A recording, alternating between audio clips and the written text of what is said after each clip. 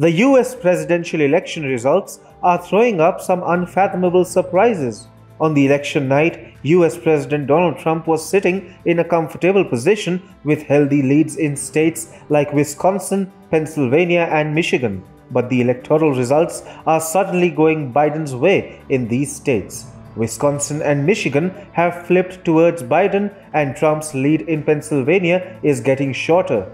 The sudden shift in electoral dynamics seems rather unfathomable and is now pushing the United States of America towards legal battles. The Republicans are alleging voter fraud with respect to late arriving mail-in ballots, which can possibly explain the sudden surge in Joe Biden's tally of electors, while the Democrats continue to insist that every single vote be counted. Trump campaign actually wants only valid votes to be counted.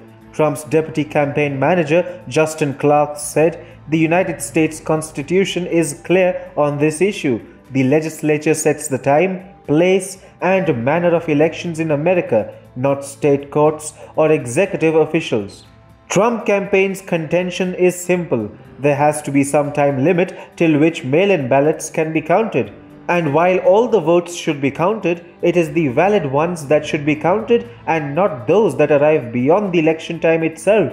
In fact, Trump campaign has filed a series of lawsuits in 3 crucial states: Michigan, Pennsylvania, and Georgia.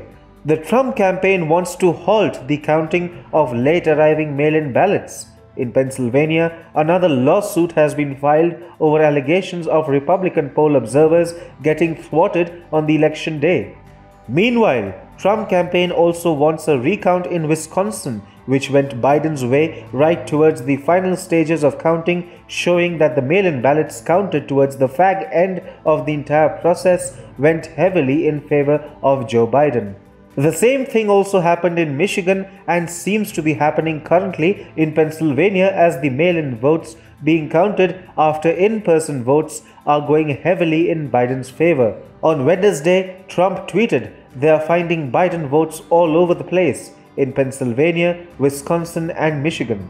Now, it is difficult to accept that Biden making dramatic comebacks after counting of mail-in ballots in several crucial states can be a mere coincidence. This forms a peculiar situation where mail-in ballots arriving after the elections themselves are literally changing the fate of the presidential polls. Tucker Carlson at Fox News said that many Americans will never again accept the results of a presidential election given the voter fraud allegations. He also said the outcome of our presidential election was seized from the hands of voters, where of course it rightfully belongs, and now resides in the control of lawyers and courts and highly partisan, clearly corrupt, big city bureaucrats. Of course, Democrats insist on counting the late arriving mail-in ballots. Biden said, "Now every vote must be counted."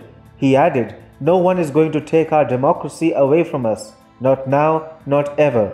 We the people will not be silenced. We the people will not be bullied." Democrats seem to understand that the absentee votes or the delayed mail-in ballots are helping them win the elections.